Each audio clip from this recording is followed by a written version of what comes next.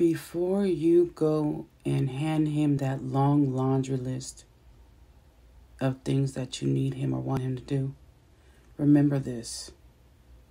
Most men are exhausted. Most men are sleep deprived.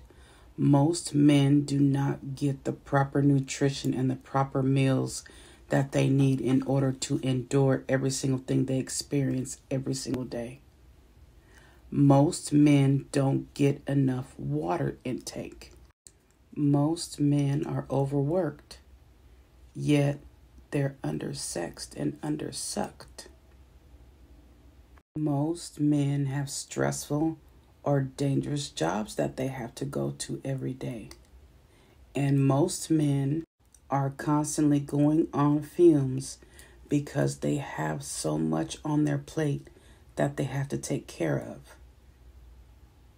So before you go and hand him that list, make sure you take care of him physically. Make sure you take care of him emotionally. Make sure that he has the proper intake of water. Make sure that you're feeding him healthy meals. Take care of him first. Make sure he's good first. The fuck